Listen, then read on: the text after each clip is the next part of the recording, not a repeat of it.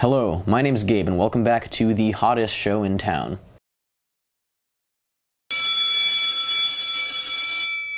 This week I chatted with Melle Lowenthalle, an NHS sophomore and also a very dear friend of mine. She is both a dancer and a choreographer, which means she both dances and choreographs. Let's talk about that.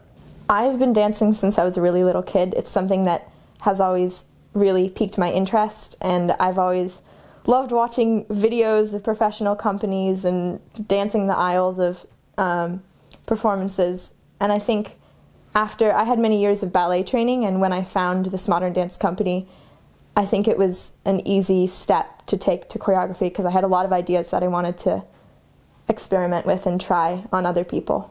I'm part of a modern dance company here in Northampton. It's called Hatchery, and it is part of the School for Contemporary Dance and Thought, which is located on the top of the Fitzwilliams building.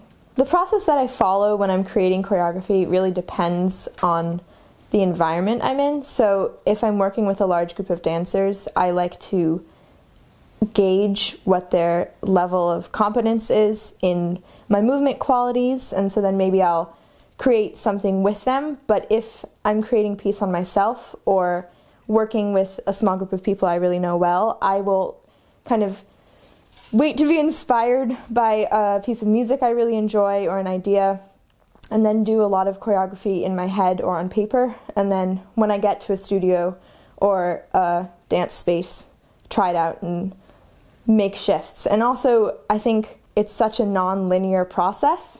You always go out with an initial idea and it never ends up being what you originally thought it would. So I think learning to let that go and be okay with coming up with new stuff and be okay with different things than you originally planned is a good technique. I think a career in dance or choreography is a very exciting idea, but it's so hard to make it in the industry. It's hard to make it in any art industry. I would love to be able to have the freedom to make work and continue dancing, but I'm not sure if it's a sustainable process because you don't make any money unless you are extremely wealthy or go into more commercial dance, which I'm not interested in. There's a lot of great opportunities in college. There's a lot of dance majors right now, and a lot of companies are now looking to people who have MFAs in dance or BFAs in dance. So I'm hoping to go to college and study dance, either as a major or a minor. Thanks for watching. I'll see you after break. Happy Kwanzaa.